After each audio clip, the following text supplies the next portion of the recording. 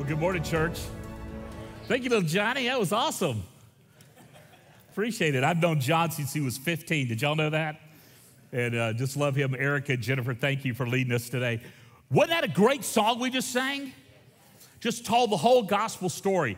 Just amazing how intentionally Dan and the creative team with Nancy crafted this moment for you to be right now in this moment as we talk about perhaps one of the most serious subjects of this whole series, and that is spiritual warfare.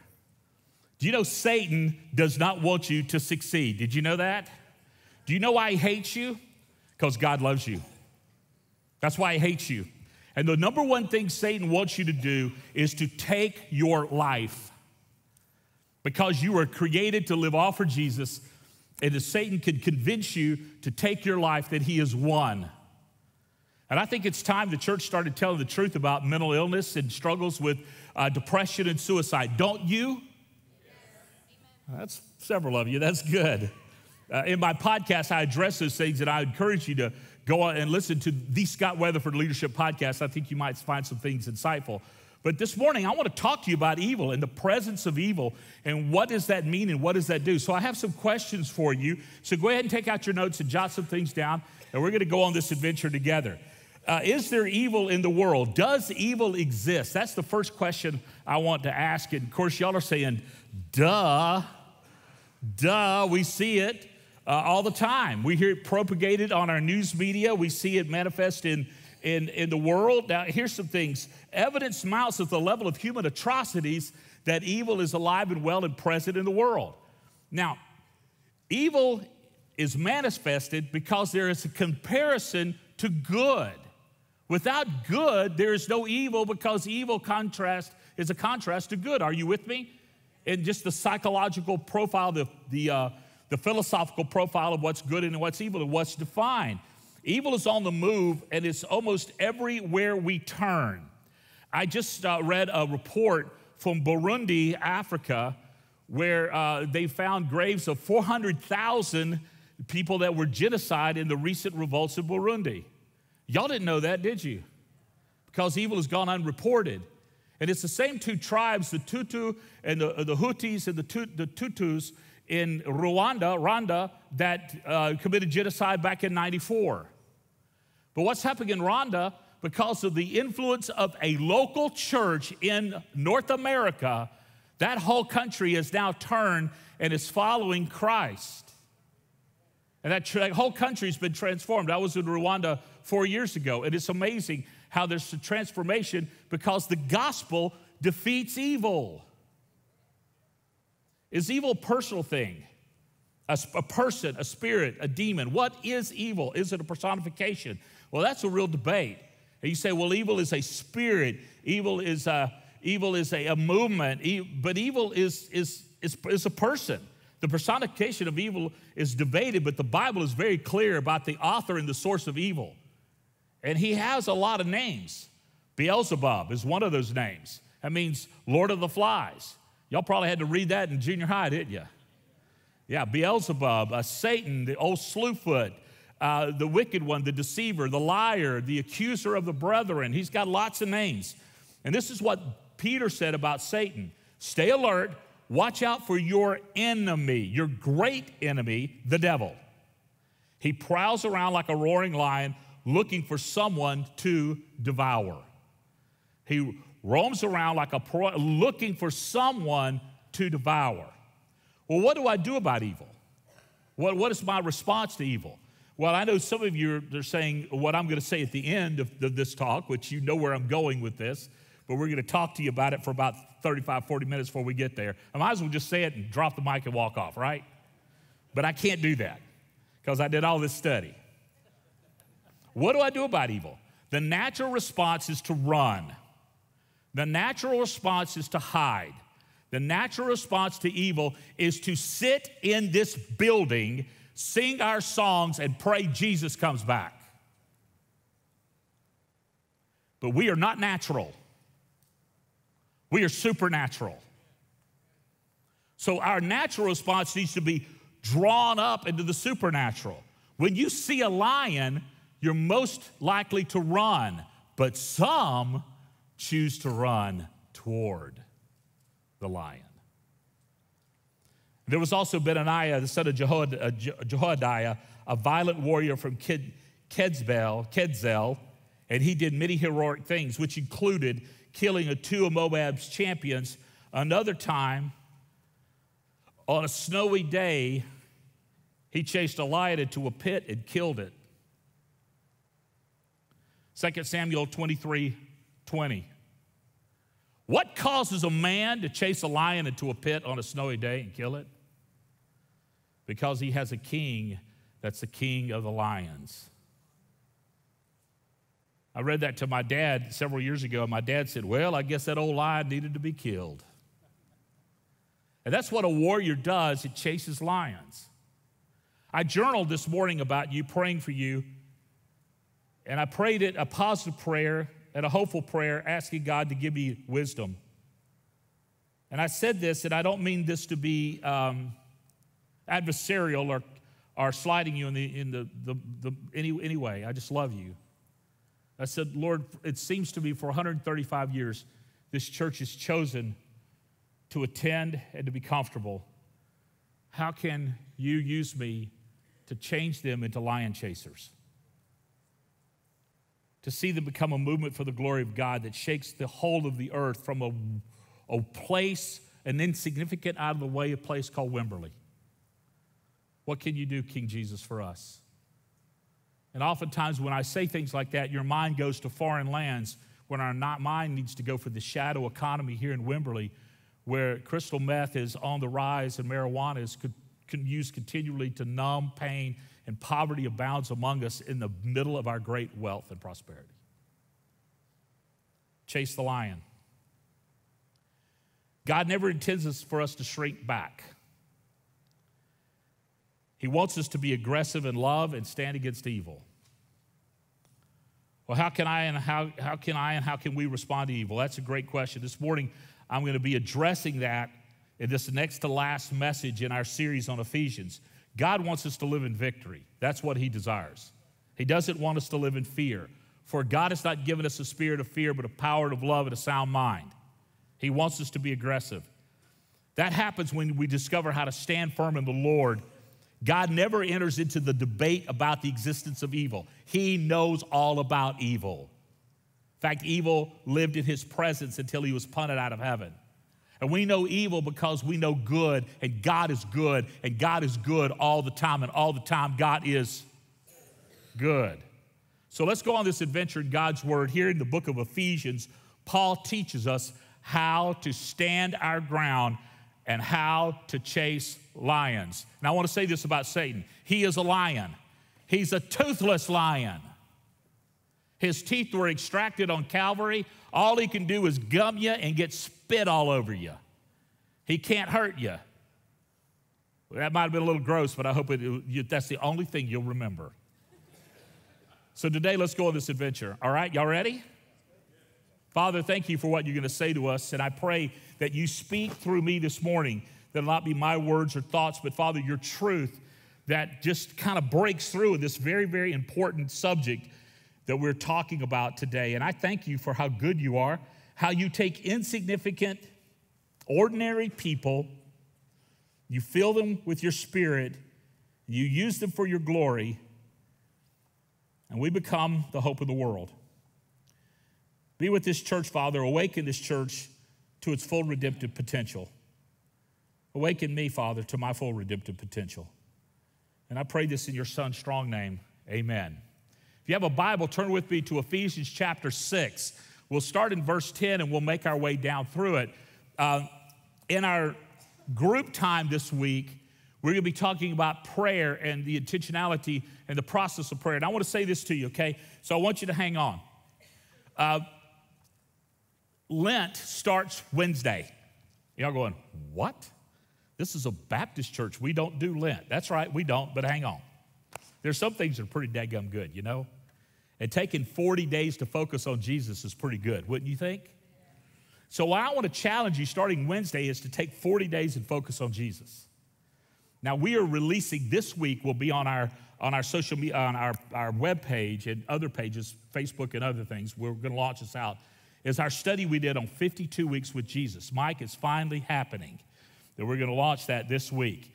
Now, we've designed it for you to take a week with Jesus for a year. But if you want to do it as a Lenten study, 40 days, you can watch 40 videos of what Jesus had to say about different things for every day during this season. I think it'll motivate your heart. It'll help you live all for Him, and I'll encourage you to do that. Tara and I are doing a study together. She has a book for women. I have a book for men, and it's from a company called She Reads Truth, right, Tara? And it's the book of Jeremiah. We're going to walk through that together. I'm excited about that. I cannot wait to preach to my wife every day. And we'll see if she gives an offering at the end of it, y'all. But seize this moment to be intentional. Seize this moment to be intentional.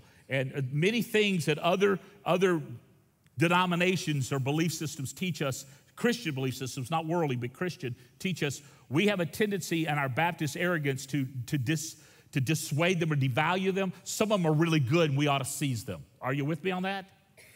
Because we are biblicists first. We're Baptists second. Did y'all hear me on that? Now, some of your heads are hurting right now, and I'll move on to spiritual warfare. Here's the first thing I want you to see out of Ephesians chapter 6, verse 10. Paul says this, a final word. Now, I love the fact that Paul says a final word that he talks on and on for a while. He's a good preacher.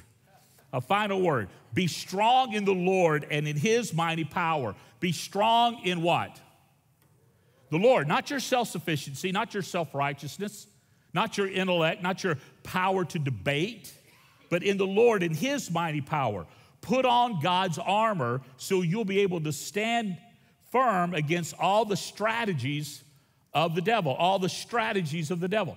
Now, Paul is wrapping up this letter, and what he's done here, and I'm going to trace this back for you so you'll understand, chapters 1 through 3, he talks about the great theology, how God loves us.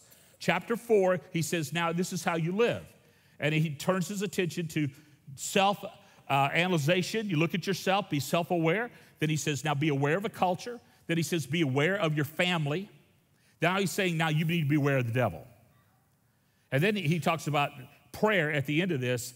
And then next week, I've already written this talk because I have to go to Dallas this week. I'm not looking forward to it. I found out about it this past week that our church is being recognized as one of the top 5 baptizing churches in Texas. And we're going to be recognized at a convention this week that I had no intentions of attending. But since we're going to be recognized, I need to show up and go, hi, y'all. So y'all pray for me while I go to Dallas. Will you do that? And the crying over here is exactly how I feel, all right? So we'll go and we'll endure that. But Paul is wrapping up this and getting very practical. And the first thing he says is this, be strong in the Lord. Be strong in the Lord.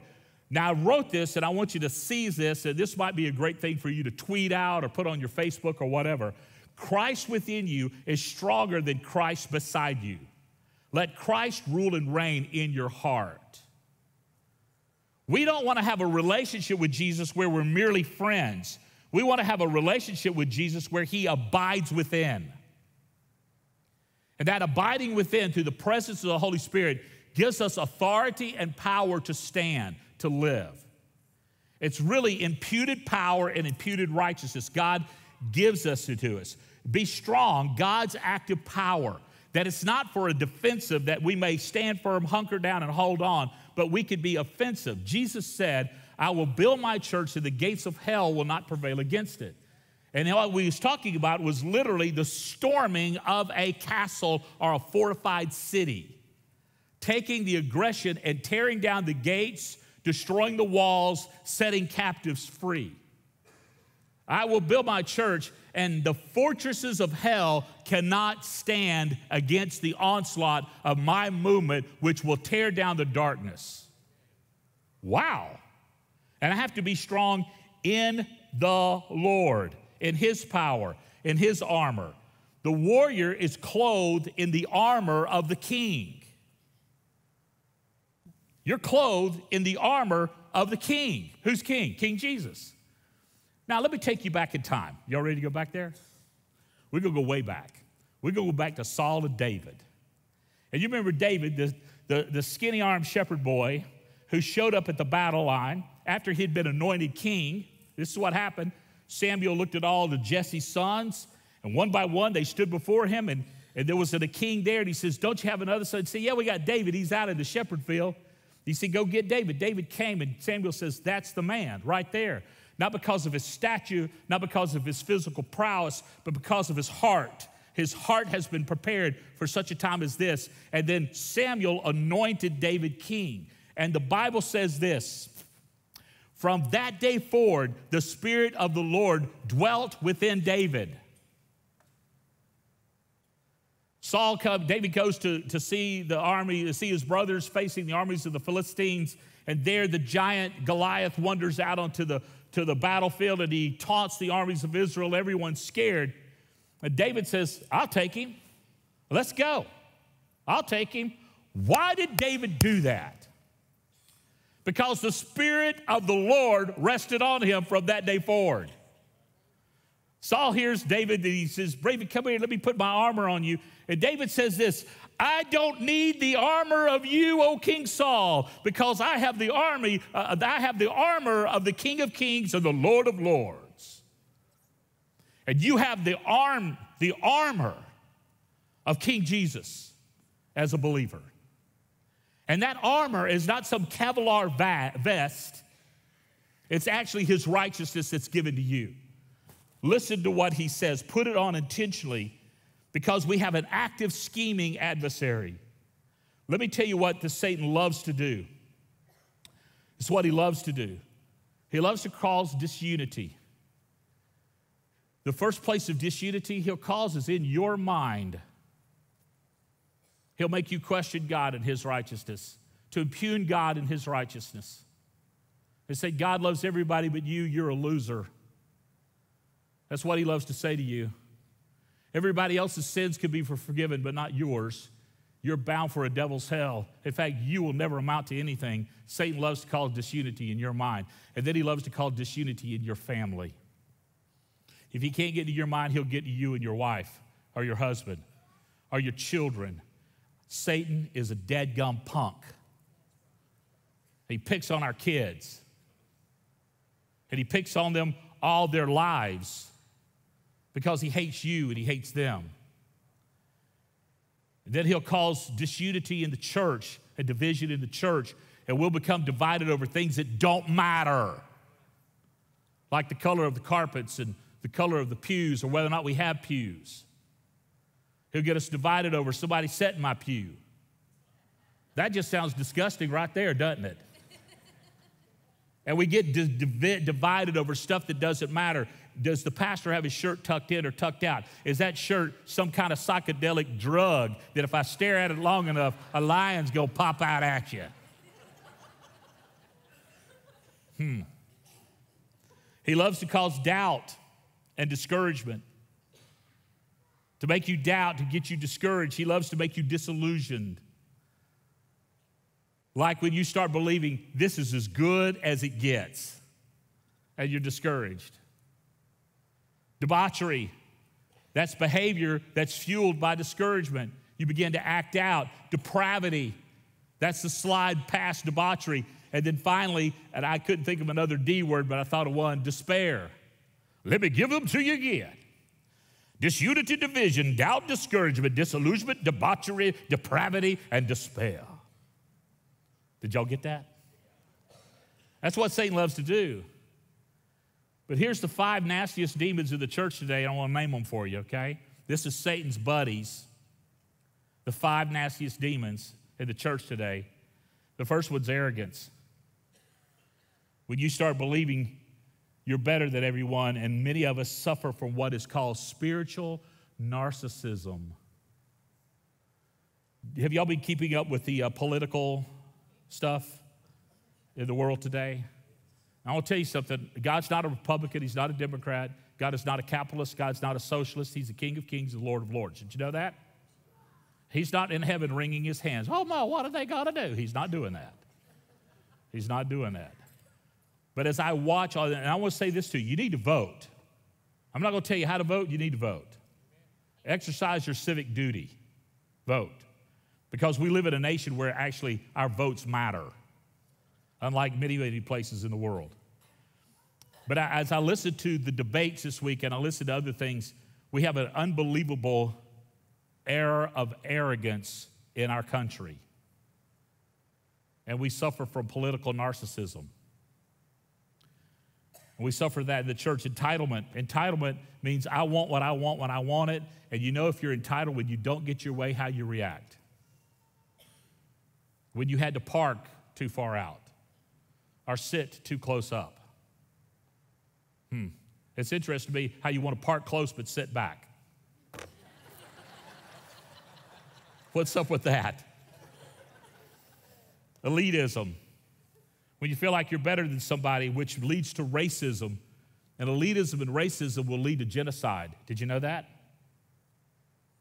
And then judgmentalism. I'm here to judge you. I was on jury duty. I was called for jury duty not too long ago. And we were in this room. There's like 200 people in there. And I've never served jury duty before, so I don't know how it works. But they kept everybody in there, and they set us in positions where they could call us by name and question us individually. Have y'all ever experienced that? Where they question you, and so I'm hiding. You know, I did not wear this shirt, okay? I was hiding behind, I got behind this big guy and I was hiding. I was kind of hunkered down. I was keeping my mouth shut because I did not want to be on this jury. I did not have time. I was going to do my civic duty. I showed up and I was sitting there. And then the defense attorney, he looks, he said, "Oh, juror number 77, Pastor Scott Weatherford. Pastor Weatherford, do you believe you might have a hard time casting the first stone?" That's what he asked me. And I said, well, you know, I'm here doing my civic duty. You know, we have to hear evidence. And obviously, I don't want to incarcerate somebody who's innocent. But, you know, people are innocent until proven guilty, blah, blah, blah. And he goes, well, Pastor Scott, you're a pastor here. Wouldn't you have a hard time not judging people? And this is what I thought. This was the internal conversation. I'm a Baptist preacher. I judge people all the time, especially this girl with the pink hair right here beside me. I'm judging her. And I'm judging him with the neck tattoo. I'm judging him. And I'm judging because I'm broken. Not to say that out loud. Probably should have. I got kicked out of the room. That'd been great. I did get dismissed from the jury because I knew the prosecuting attorney. She'd been at our house about 10 times. Not in her official capacity. She's friends with our daughter, okay? But man, judgmentalism, have you ever walked in a room and been judged? Have you ever judged anybody when you walked in a room? And I'm not going to ask you to raise your hand if you did that today. And it's the devil's tool. It's the devil's tool to make us think we're better than somebody else. And Jesus said, judge not, lest you be judged by the same standard by which you judge. And that ought to scare us all to death. You see, we're in a spiritual battle. For we're not fighting with flesh and blood enemies, but against rulers and authorities of the unseen world, against unseen powers in this dark world, and against evil spirits in the heavenly places, Ephesians 10:12. This implies, y'all, we're not fighting against, this Greek word implies hand-to-hand combat. This means up close and personal combat. I heard a pastor, he said this not long ago. I loved it. He said, you know, for us as Christians, we have the ground game, we have the ground war, and we have the air war. Air war is prayer. Ground war is engagement. We need to pray before we go in to engage. And our military does the same way. They call softening the target by their air war. I had a good friend of mine who was a 2-star general over the air war in Syria. And many a morning he would call me and say, Pastor, pray, we're sending boys into harm's way. Because they were softening the enemy. You see, people are not the problem. They're not. But people can be a pawn in the problem's hand if we're not aware. Be aware and don't allow Satan to use you. Can I repeat that? Be aware and don't allow Satan to use you in your family or in this family called the church or in this community. Some of you need to get off of Facebook. I don't know who you are. I'm a public figure on Facebook. I don't see your stuff. All I can do is post things and get off. I'm a public figure. Let me tell you why I'm a public figure. First of all, I don't need the drama of Facebook. And second of all, I've been hacked 3 times from Nigerians asking for money. And I've just said I can't do this, so I'm a public figure. But some of you need to just stop it.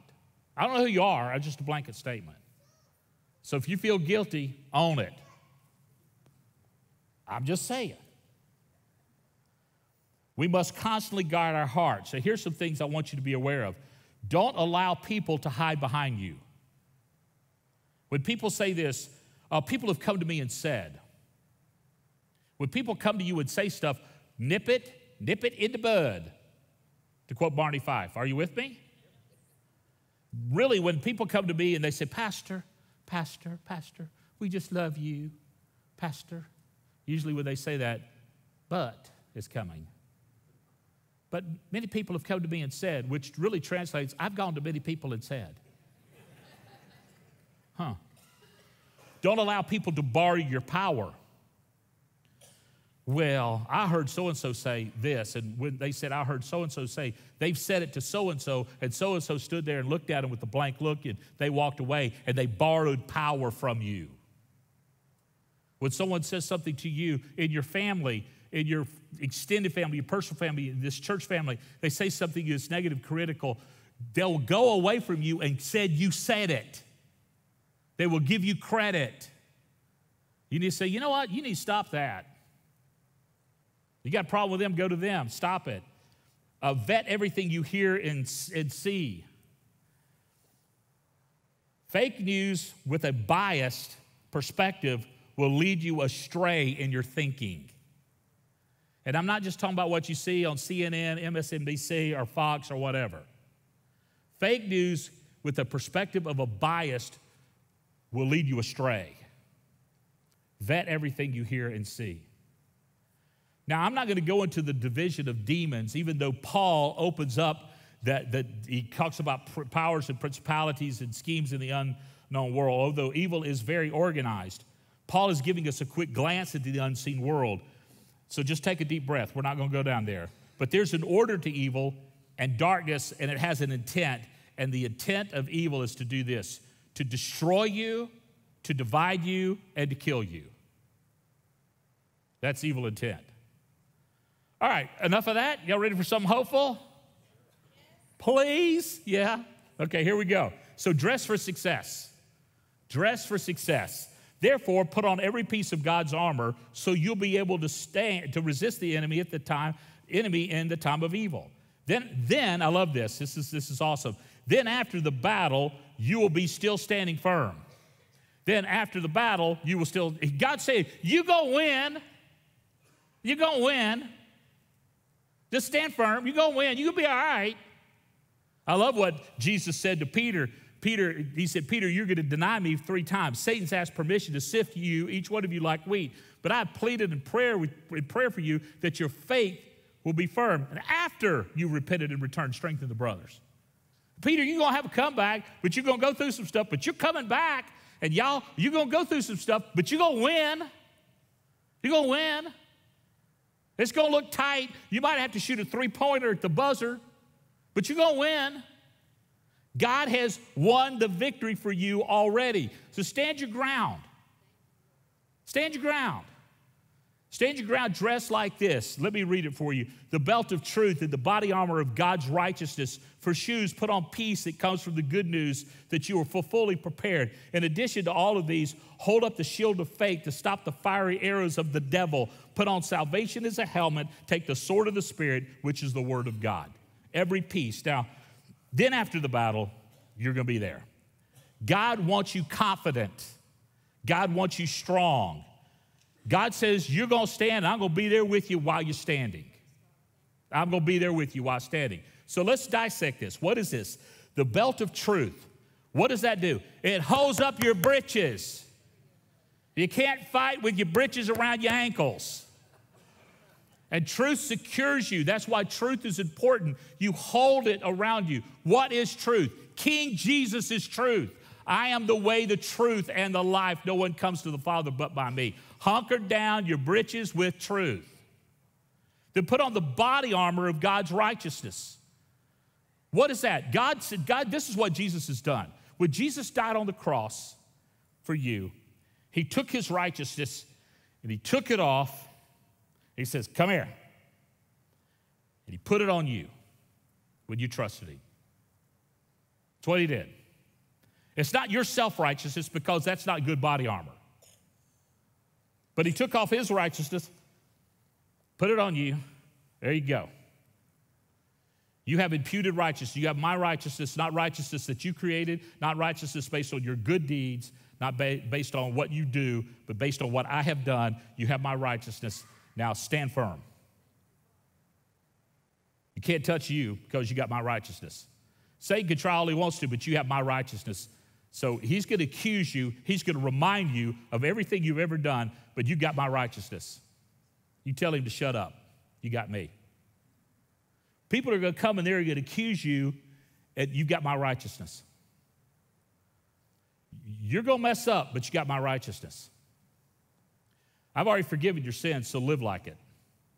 You got my righteousness. Wow. How did I get it? By trusting Christ. That's how I got it. By trusting in Jesus. The shoes of peace. Isaiah said this, how beautiful on the mountain are the feet of those who bring the gospel of peace. Paul said this, quoting Isaiah in Romans 10:15. And how will they know unless a preacher is sent? How beautiful are the feet of those who bring the gospel of peace. In John MacArthur's commentary, he talks about these shoes of peace. And he said, literally, Paul was dressing a Roman soldier, and they wore cleats. When they went to battle, they had cleats on their feet. So when they stood in their line, and this is really interesting, the Romans conquered the world by standing with their shields in their left hand, their swords in their right hand, and then they would have another soldier standing behind their shield, and their shield, and their shield, their shield, their shield, their shield. And so they protected each other with the Roman phalanx, the sword in their hand and the shield here, and it protected their brother, and they went after the enemy like that. And they were unmovable. And when the enemy shot the arrows, they dropped to their knees and raised their shield and covered each other. Each other. That shield is not just for you, it's for your brother and your sister. Because we stand best together in the body of Christ. And these shoes that hold us is the shoes of the gospel of peace. How beautiful are the feet. That's why, girls, you need to buy some good-looking shoes.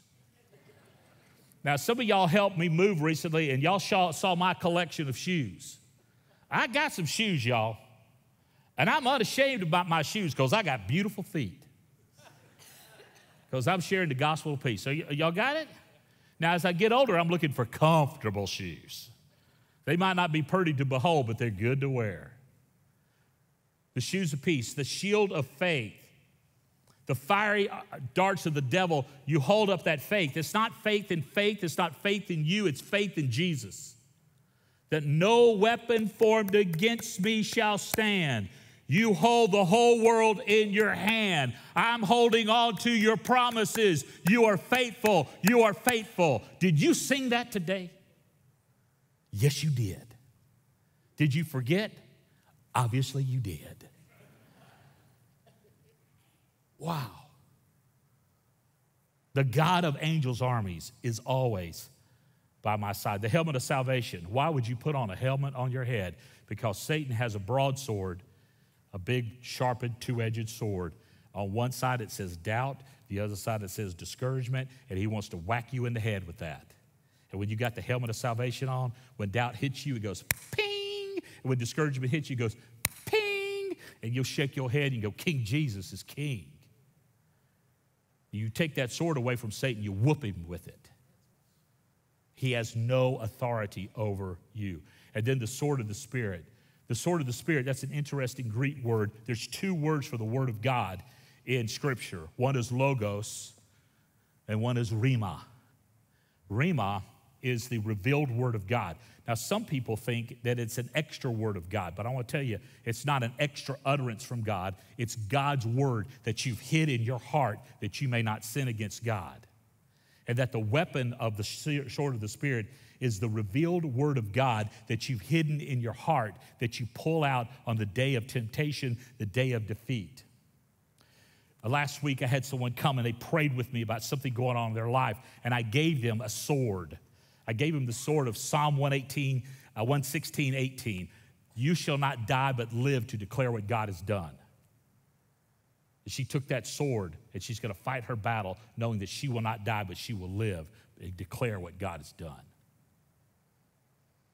Greater is he that is within you than he that is in the world. Hold on to that sword of truth. I am crucified with Christ, therefore I no longer live. Jesus Christ now lives in me, and the life I now live is by faith in the Son of God who gave himself for me. Hold on to that sword. I will not leave you nor forsake you. Hold on to that sword. Even though you pass through the fire or go through the flood, I will be with you. My right arm will sustain you. Hold on to that sword. God's got you. He's got you. When I was in seminary, I took a 7-week class on evangelism talked by Dr. Randall, and Dr. Randall made us memorize 77 passages of Scripture in 7 weeks. And we had to write them out in our final. And I am so thankful for him making me do that. Because what he did is he gave me an arsenal. And I can pick up this sword and use it. I can pick up this sword and use it. I can pick up this sword and use it. I can pick up this sword and use it. That's why your time with God and his word is so vitally important to your life. You need 3 distinct environments every week. You need this gathering with other believers. You need a group of people who hold shields to protect you. And you need your time with King Jesus. You need gathering, group, and God. Are you with me? And when you get those 3 every week, you will be successful in all that you do. That's why we provide curriculum for you for every one of those environments. Why? We're bored, ain't got nothing to do. It's because we love you. Do you get that?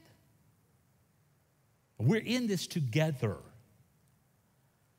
And then Paul says, the last thing he says is this. He says, pray. Pray. Pray in the Spirit at all times and on every occasion. Stay alert and be persistent in your prayers for all believers everywhere.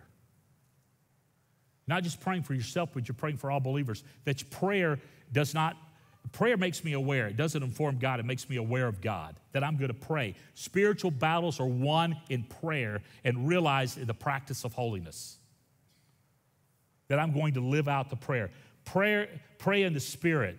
Now, some people take that and they translate that as some kind of metaphysical prayer time or some mystical prayer time. But this is a practical prayer. This is a prayer in the Spirit of Jesus, not some kind of crazy mystical thing, but in the Spirit of Jesus. In Romans 8:26, Jesus says this. Paul said this to the church in Rome. You don't know how to pray as you should, but Jesus is making intercession for you with groanings too deep for you to understand. I want to pray in that spirit, don't you? In the Spirit of Jesus. And pray for each other and pray for me. Pray for me. I need your prayers. So what shall we say about such wonderful things as this? If God is for us, who can be against us? If God is for us, who can be against us? Nobody. So stand firm, because ours is the victory through Christ our Lord. Now we're going to end today with a couple of things. I preached too long and I apologize, but that's a Canadian apology. I'm not serious, because I think we needed this time. Don't you think we needed this time? But I want to tell you something. This is the key. Here's the key. You need to surrender. You need to surrender. Surrender to Jesus. You see, when we fight battles in our own power, we will lose. But when we surrender and join the winning side, we are more than conquerors through Christ who loves us. We need to surrender. So I'm going to pray for us. Then I'm going to sing an old song. And I want you to listen, and I want you to, well, if you want to sing, you can sing. But I want you to respond in faith to Christ. Some of you need to surrender to him as Lord. You've never given your life to him. Some of you need to surrender your cares and your worries. Some of you are realizing, I think Satan may have been using me. Surrender. And join the winning side. And then when you live all for Jesus, life works. You're going to win. You've already won through the blood of Jesus. Father, I thank you for what we've heard today from your word. And Lord, I pray that we'll make decisions today that change us. And Father, I pray for the ones in this room that have never trusted you, that today will be the day of their salvation, that you will change them. And folks, if that's you, if you need to trust in Christ this morning, I want to invite you to pray with me this very simple prayer. Jesus, I'm yours. Jesus, I'm yours. Thank you for dying for me, for forgiving me. I'm going to live for you. Jesus, I'm yours. If you just prayed that with me, then you just surrendered to King Jesus. You've joined the winning side. Can the rest of us pray that? Jesus, I'm yours. I'm not going to fear the battle. I'm not going to fear the storm because the Lord of angels' armies is by my side. Thank you, Father. Thank you. And Father, I pray that this church called First Baptist Church of Wimberley, Texas, will surrender to your lordship. And that we will live all for you. And I pray this in your name. Amen. Amen. Our prayer team is here. They'd love to pray with you. I'm going to ask that if you can, stand. If you don't need to stand, then sit. But stand while I sing this old song. And if you need to come pray, you come pray. Oh, to Jesus I surrender. Oh, to him I freely give. I will ever love and trust him. In his presence daily live. I surrender all. I surrender all. Oh, to thee, my blessed Savior, I surrender.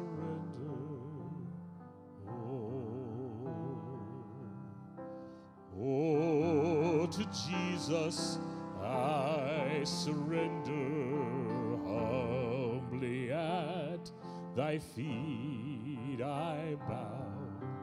Worldly pleasures all forsaken, take me, Jesus, take me now. Sing with me. I surrender.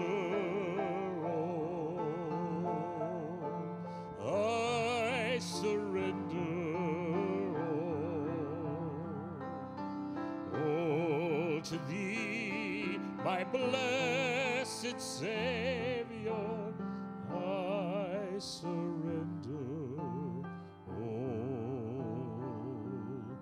Oh, to Jesus I surrender. Make me Savior, wholly thine. May thy Holy Spirit fill me. May I know thy power divine. I surrender all. I surrender all to thee, my blessed Savior. I surrender.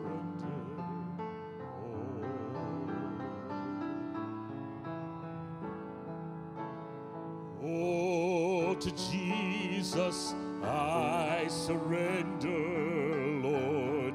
I give myself to Thee.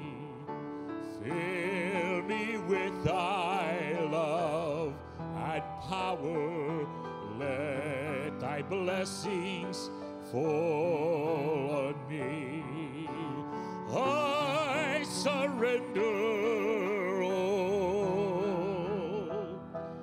I surrender all.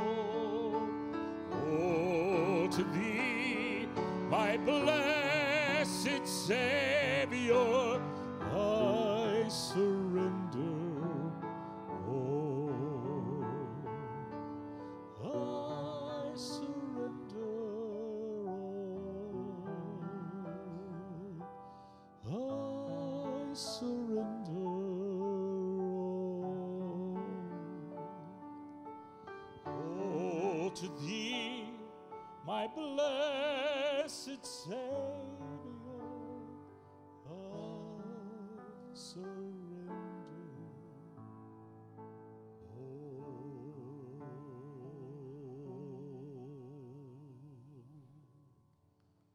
Father, I pray that we will not just sing that, but we will live that all for You, King Jesus.